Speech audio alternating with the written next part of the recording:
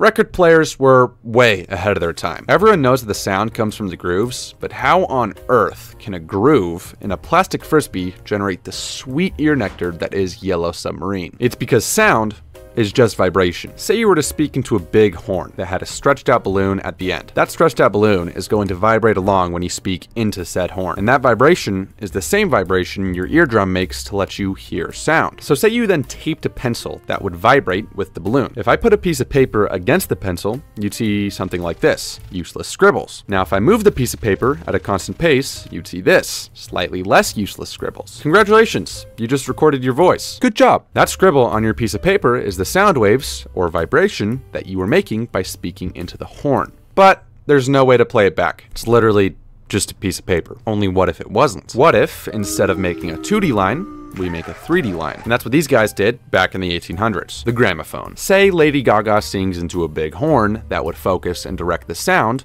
onto a diaphragm, which is essentially just a fancy stretched out balloon from before. The diaphragm would vibrate, and attached to the diaphragm would be a stylus or needle that would cut these vibrations into a wax record, creating a 3D line with bumps and valleys. If you take that wax record and put it through a chemical bath, you'll have a metal record. You can then use that metal record as a stamp on old plastic frisbees. Now we have a record, but the question still stands. How does it play music? You actually literally just do everything backwards. First, start spinning the disc at the same speed you spun the wax record when recording. Then, drop the needle into the groove. The bumps and valleys are going to cause that needle to make the exact same vibrations as the needle that recorded the original sound. And just like how you record the original sound, the needle is connected to a diaphragm, and that diaphragm is going to make the exact same vibration as the original recording. And vibration is sound. So all we need to do is amplify that vibration by adding a comically big horn, and you'll get the exact same sound made by Lady Gaga.